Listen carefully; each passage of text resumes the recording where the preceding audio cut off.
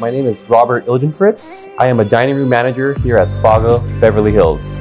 So my day starts, I come into work and I oversee employee duties that gets the restaurant ready for service. Right before service, we hold a pre-shift meeting. In that meeting, we go over who's coming in tonight, any special notes, and we also do staff training on any special menu items. Once service starts, it's all game time. My sole focus is guest satisfaction. So what I love best about working at Spago is the amount of attention to detail that goes into the overall guest dining experience. Over here at Spago, we strive for perfection every single shift. There are no such things as off days in the fine dining world.